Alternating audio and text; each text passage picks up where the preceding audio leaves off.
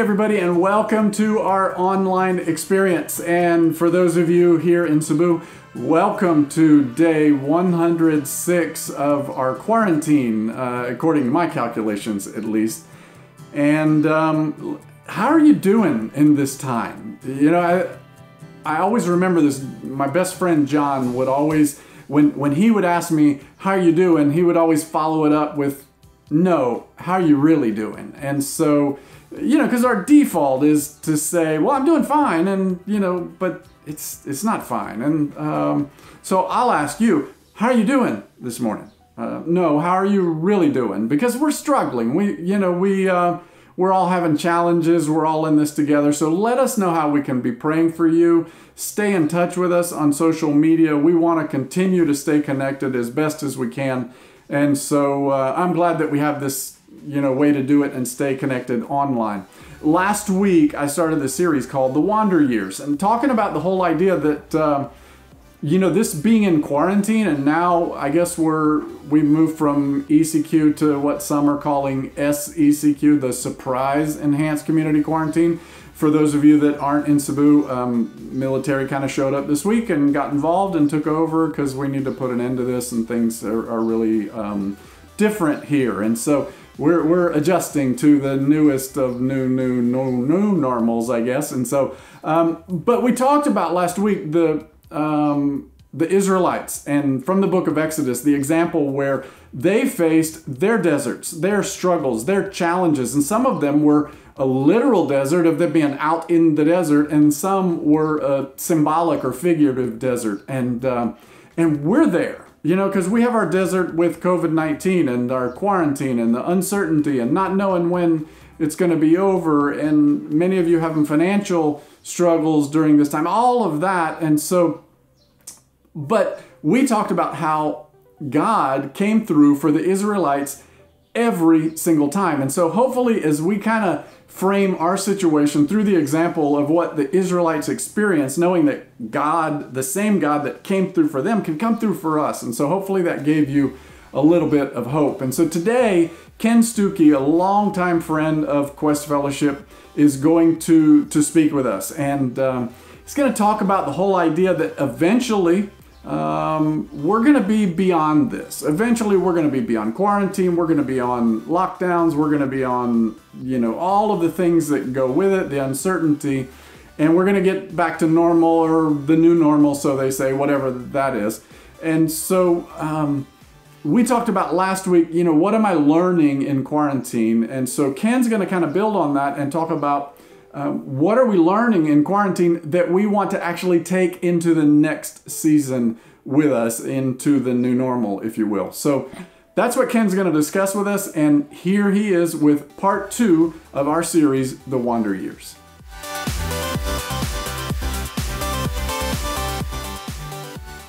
Hi, my name is Ken.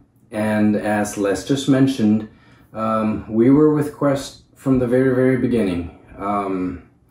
In fact, my wife, DJ, she was the very, very first Upstreet director. And it is so great and so awesome to see how far along Quest has come through the help from their volunteers and through the help of everyone that just gives their time freely to the ministries at Quest.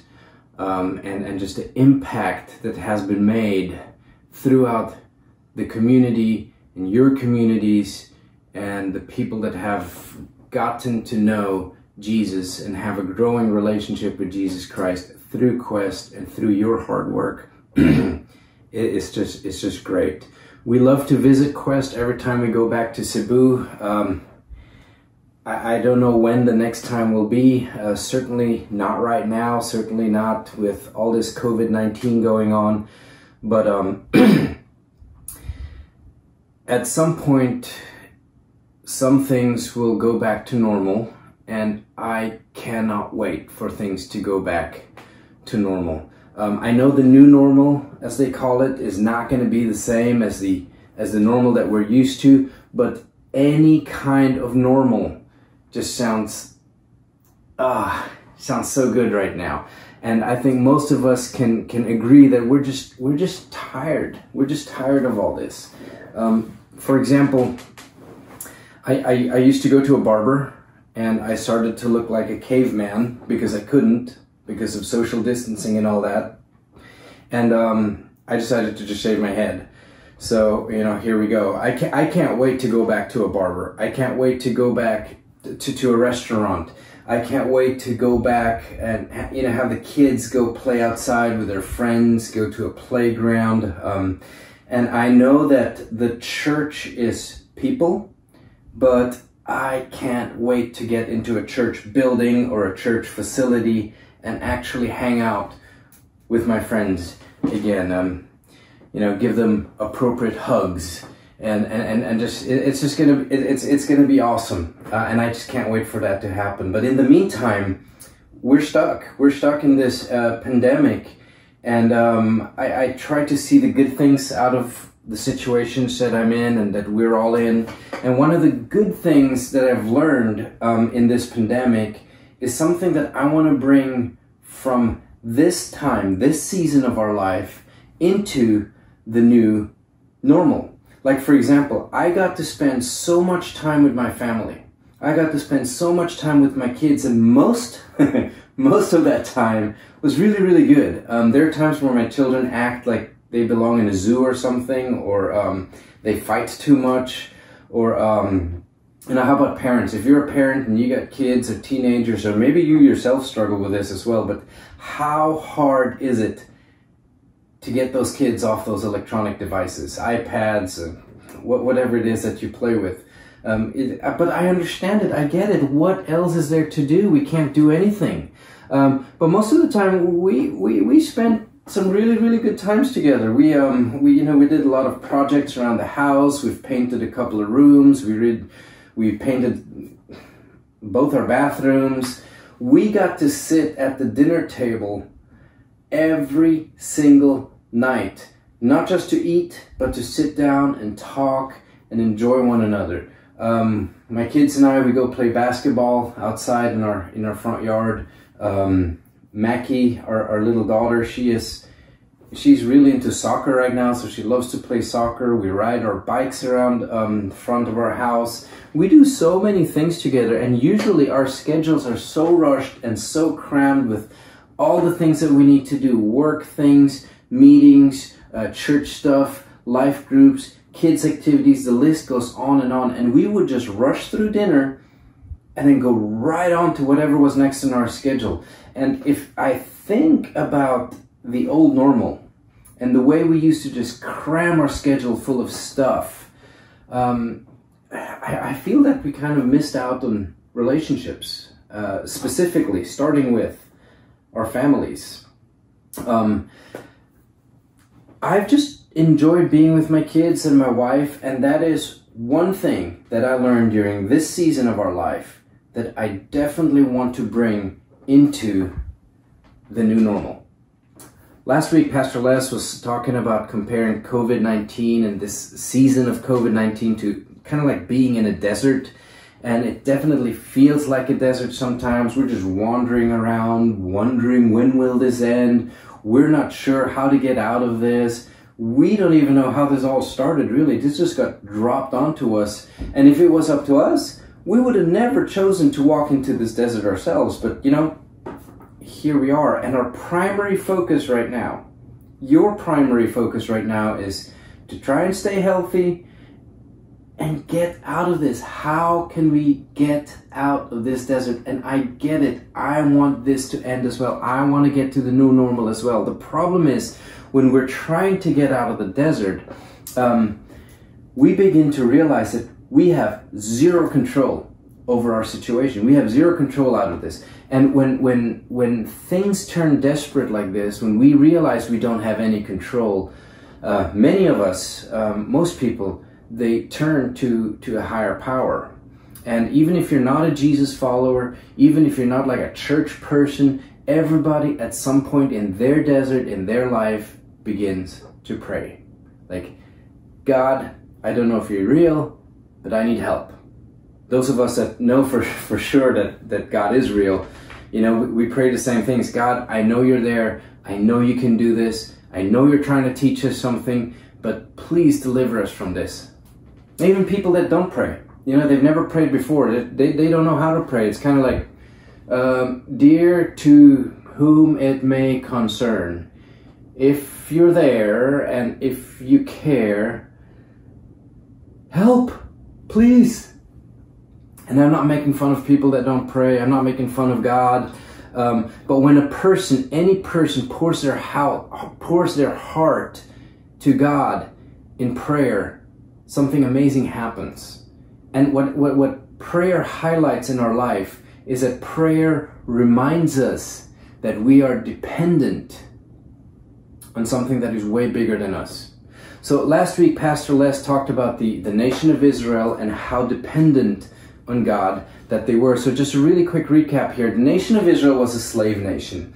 It started off with a handful of people living in Egypt, and then they grew and they grew, and their numbers multiplied so much that the Egyptians started being scared and afraid of the numbers of the Israelites, and they decided to enslave all of them. And even though they were enslaved, they continued to grow in numbers, and they were a slave nation that was experiencing a desert in their life, and they cried out to their God. They cried out. They wanted to be delivered. They wanted this to end. They wanted freedom from the oppression of Egypt, and God heard their prayers, and God answered their prayers. And actually in the book of Exodus, we read exactly how God heard them and what God decided to do. So if you want to read along with me in chapter 3 of the book of Exodus.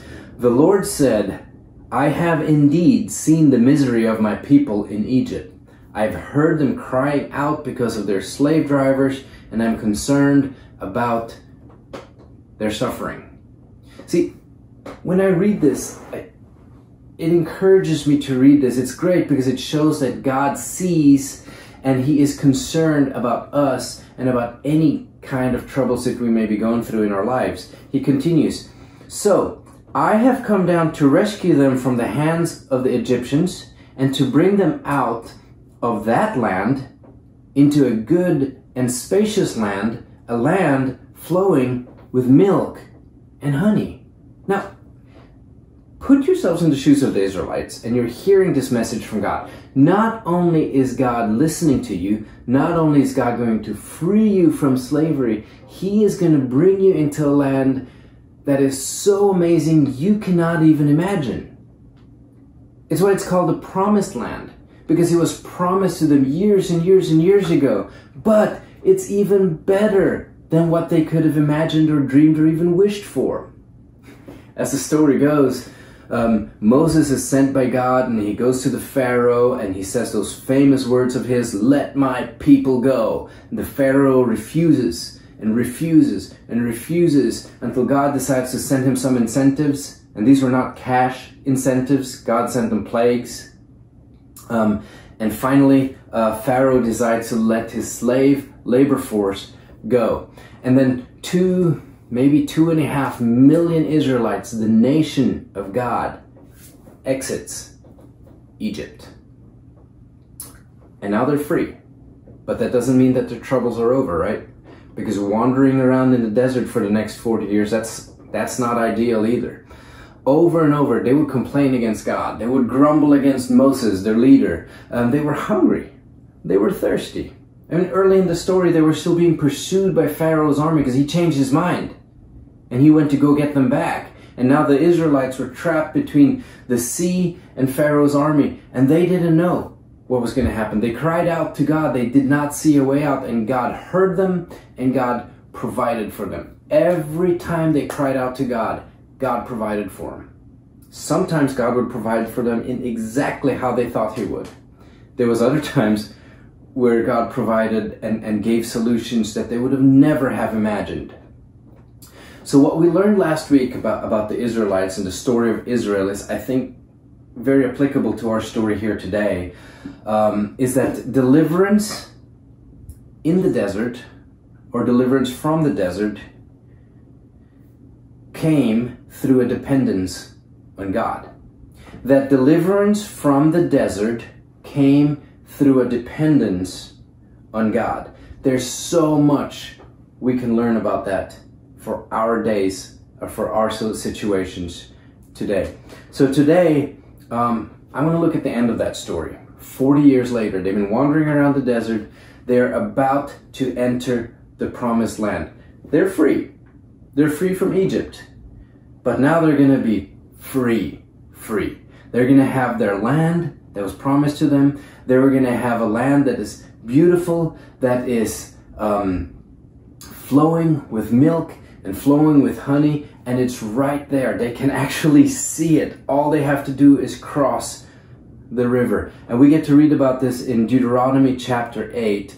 God is giving his nation, his promised people, a little bit of a warning before they actually enter into the promised land. So I'm going to show you what he says, but these words are not just for the Israelites back then. These words are for us as well. Very applicable today, because eventually we're going to get out of this desert-like season of COVID-19 and social distancing and ECQ and GCQ. And actually, right before I started recording this, I found out about the news that the military has entered Cebu City. I know that's not easy. I know that's not tough. You can only walk around in your own barangays. Everyone just doesn't know where this is going and when this is going to end. But eventually, we're going to leave all this behind. Eventually, we're going to enter not a land flowing with milk and honey, but we're going to enter a world of jeepneys and laag and barbecue sa larshan, and we're going to re-enter some version of normal, and things are going to get a little bit better. Probably one day, you know, when we're all removed from the danger of sickness, hopefully, probably, you know, we're going to have jobs. All those things are going to come back. Playing basketball, doing sports, going to the beach, all of that stuff will come back. Haircuts will come back. Going to SM, going to Ayala, Atug Sinihan, it will all come back, and we're going to have the exact same temptations as Israel had when they were delivered from the desert. And God wanted to warn Israel, and I think God wants to warn us as well. So here's what he said to them right before they crossed the Jordan and entered into the promised land. Deuteronomy chapter 8 verse 1. Be careful to follow every command I am giving you today, so that you may live and increase, and may enter and possess the land the Lord promised on oath to your ancestors.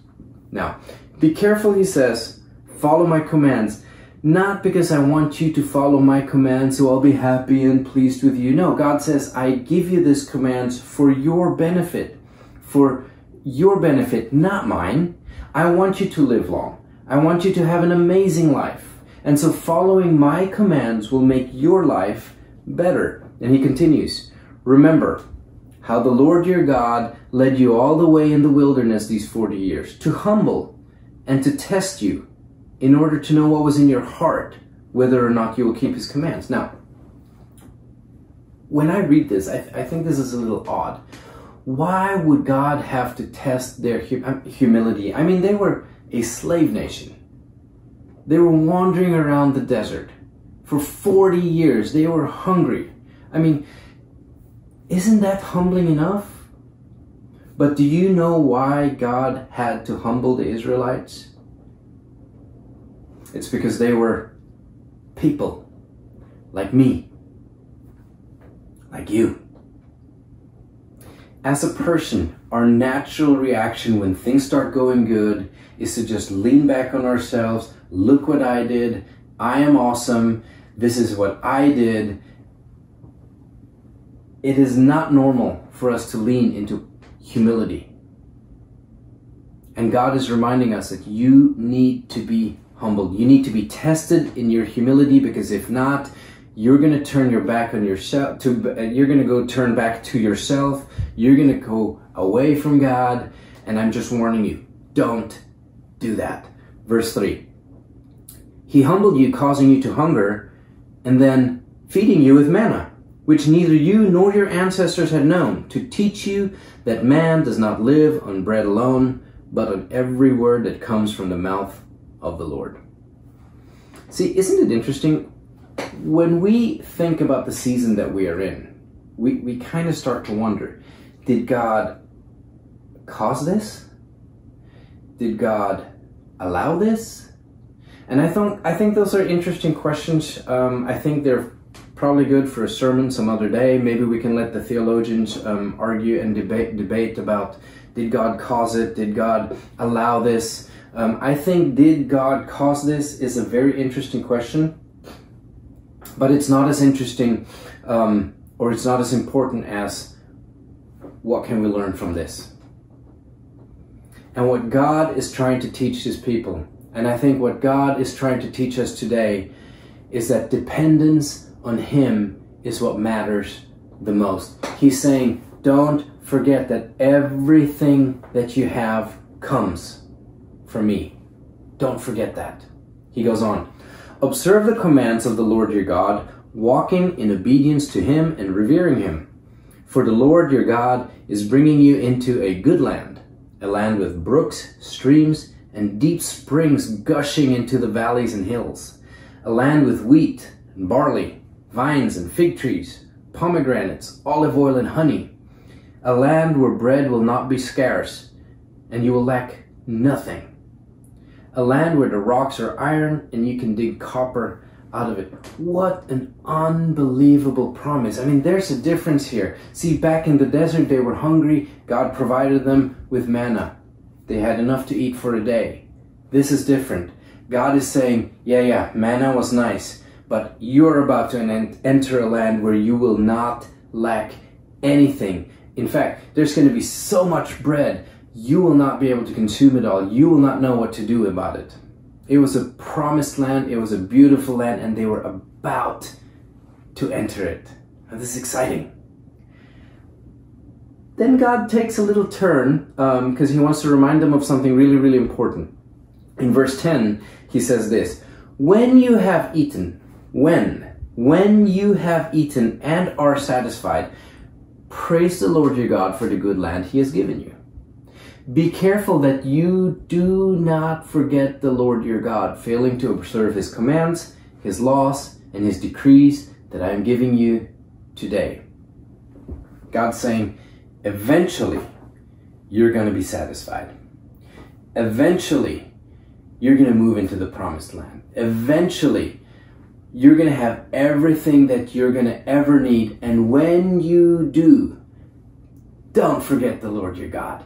Don't forget him. Otherwise, when you eat and you're satisfied, and when your herds are growing, when your flocks are nice and expanding and growing in numbers, when your houses are fine and you're building and you have everything, your gold and your silver has multiplied, when all that happened, when everything is great, when everything is better than you could have ever imagined, your heart will become proud and you will forget the Lord your God, who brought you out of Egypt, who brought you out of the desert, who brought you out of slavery. You may say to yourself, my power and the strength of my hand has done this for me.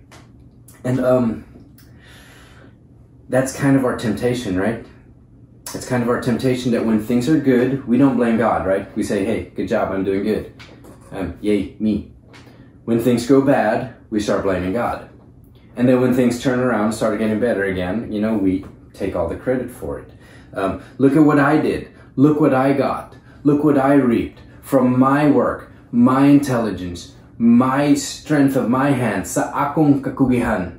And God says, no, don't do that. Don't fall into that trap. Instead, verse 18, remember the Lord your God, for it is he who gives you the ability to produce wealth, and so confirms his covenant, which he swore to your ancestors as it is today. Now,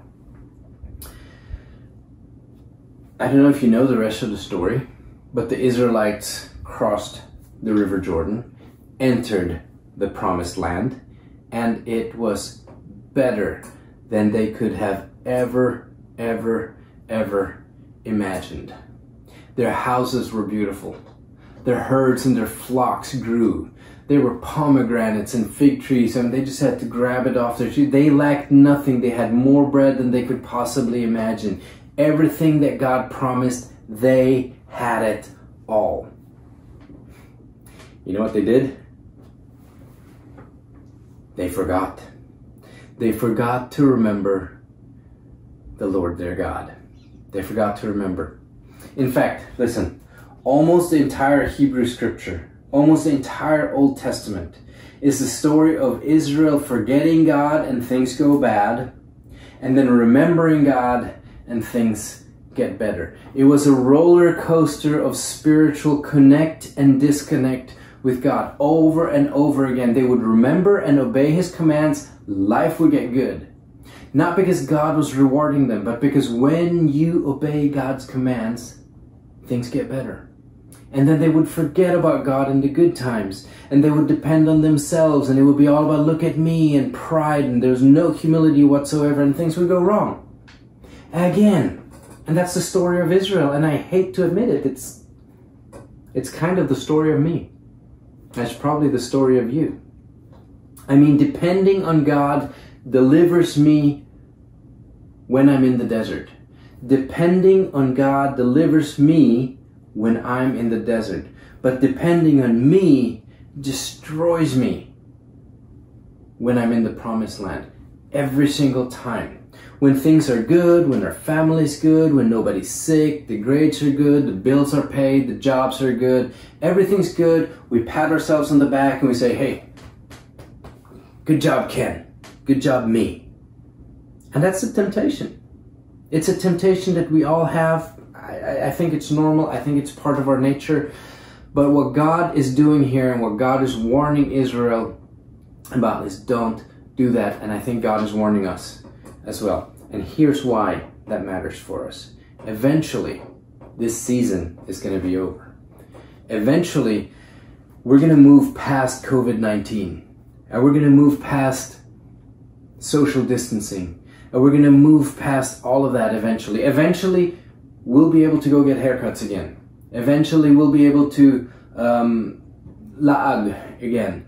Eventually, pwede na ta mo palitog sardinas ug nilatang nga walay limit. Eventually, pwede na ta magduwag basket. Kinsa gimingaw basket dire? Ako. When this all started in the States, people went nuts buying toilet paper. I don't know why it wasn't acetaminophen or biogesic or toilet paper. Eventually, I'll be able to buy toilet paper again without standing in line. Ambot na lang, tingali wa sila kadungog og kabo og tubig. Eventually, things will go back to some version of normal, but it's definitely going to be better than what it is now. And just like Israel, when things get good, our temptation is to forget to remember. We're going to forget to remember the Lord our God. Because right now in this desert life, we're not forgetting God, are we? I think we are praying more than we ever have. I think we are depending on God more than we ever had. I think we're asking God to intervene, not just in our lives, but in the whole world more than we have ever prayed for. And eventually things will probably get better for us. My fear is that we're going to forget who delivered us from this season. And that's the real challenge, right? That when things get better, not to forget to remember. Don't forget to remember the Lord our God. Don't ever think that you don't need Him, because you do. Don't forget to remember when you're healthy. Don't forget to remember when there's no worries about being sick. Don't forget to remember when you have food on your table. Don't forget to remember when you have a roof over your house, over your head. Don't forget to remember when there's clothes on your back. Don't forget to remember with every breath you take, with every beat your heart makes, to remember God. Don't forget to remember. That's God's warning to Israel. They didn't listen to Him, and it didn't go well. And you know what? I think we can do this. I think we can do this. I think we can remember God even after this season. And I'm not saying that it's going to prevent us from having bad seasons in the future. I'm not saying that life is going to be problem-free and pain-free. But I think it might protect our hearts. I think it might protect our attitudes towards God and each other. I think it's going to protect our minds and our hearts. And that's what really I'm praying for you, for me, for my family, for our families, for our church. And we may forget this season. See, that's the thing. One day, COVID-19 is just going to be, hey, remember in 2020 when COVID-19 was a big thing? Yeah, that was weird, huh? We may forget this season. Nothing but a memory. But I hope we will never, ever forget the God that delivered us from this season. So of all things I want to bring with me out of this season into the new season, you know, spending more time with family, putting less things on my schedule, all those good things, I think these are great, but there's one more thing that I want to bring into the new season with me, and that's dependence. I want to bring a dependence on God from this season into the new normal, the season of new normal. Because I'm no better than Israel, and I'm no better than you. I'm going to be tempted in the new season of normal, when things are good, when everyone's healthy, when I seem good, when my family is good and healthy. I'm going to be tempted to depend on myself. And we just learned that self-dependency is a very fragile and dangerous thing. God is truly the only one that we can always depend on. So, in this new season, how are you and how am I going to bring that dependence on God? What are we going to do to maintain that dependence on God? What are we going to do to remember not to forget the God that brought us through all of this? I think it might just be the most important thing that we learn from this season. Let me pray for you. Heavenly Father, we thank you. We love you. Thank you for delivering the nation of Israel. Thank you, O Lord, for making these texts survive thousands of years, that we can read it to one another from Texas all the way to Cebu City. Thank you, God, that one day you will deliver us too. Thank you, God, that you have already an end in sight. Thank you, Father, that even though this is difficult and so much easier to say than actually do, that you will remind us to not forget you. Thank you, Father, for Quest. Thank you for your word. Thank you for all the volunteers, and thank you, God, for everything that you're doing. Thank you for everything that these volunteers are doing in the name of Jesus Christ, O Lord, to reach people and to introduce them into a growing relationship with your Son, Jesus. Father, we love you and we thank you. And I pray this in the mighty, mighty name of Jesus Christ. Amen.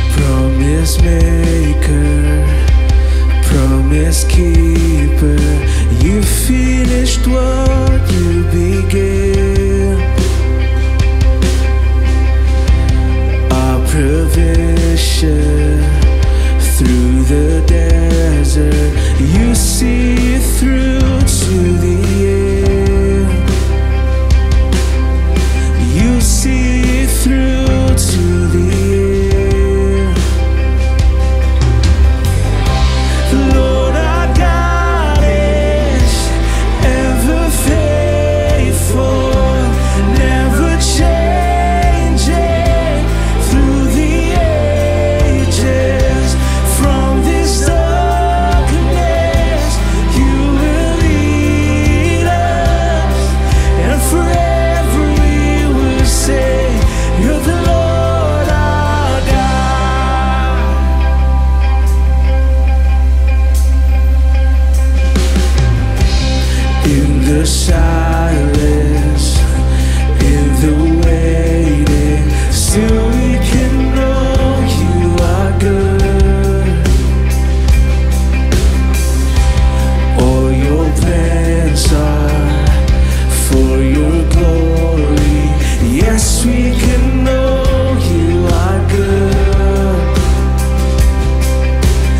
Yes, we can know you are good.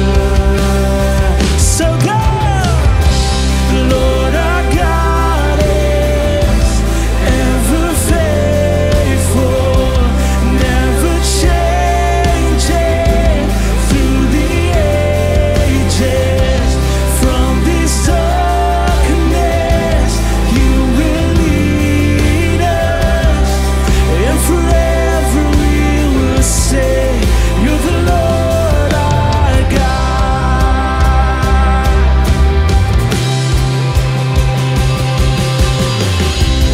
We won't move without you.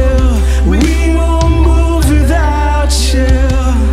You're the light of all and all that we need.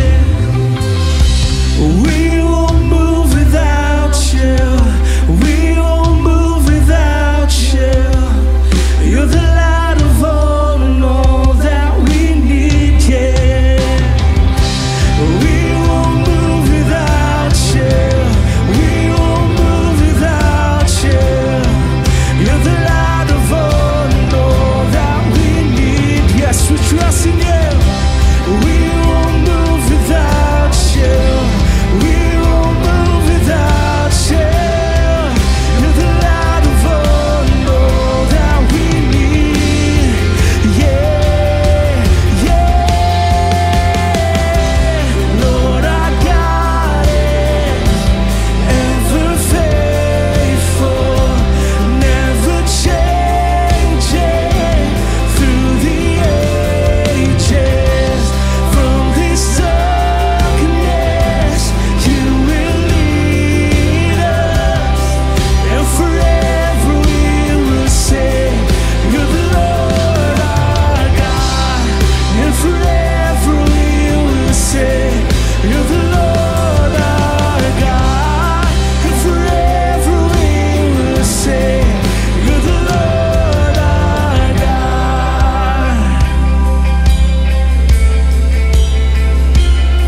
Lord our God, we trust in you, Lord. The Lord our God.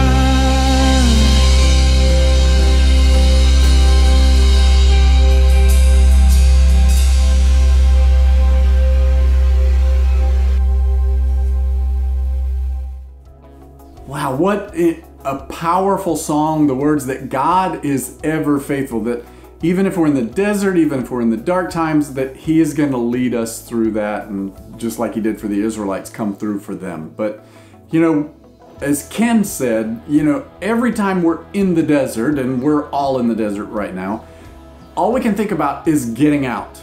I can say I feel the same way, but I think it's also safe to say that God has our undivided attention right now. In fact, maybe you've even made Him more of a priority right now than you have in the past, which is awesome. And just realize, though, that one day we're going to get beyond this. One day we're going to be out of all this. But just like the examples of the Israelites in the story that Ken shared with us, where they kind of forgot to remember who it was that really got them out of that situation, let's be sure that we don't make the same mistake when we get beyond this. Because, like I said, we're all in the desert, we all want to get out, but what are we learning in this season that we really, really want to take with us into the next season? And if you have learned dependency on God during this time, then let's make sure that we carry that with us into the next season. So know that we're here for you. Know that we want the best for you. Know that we're praying for you.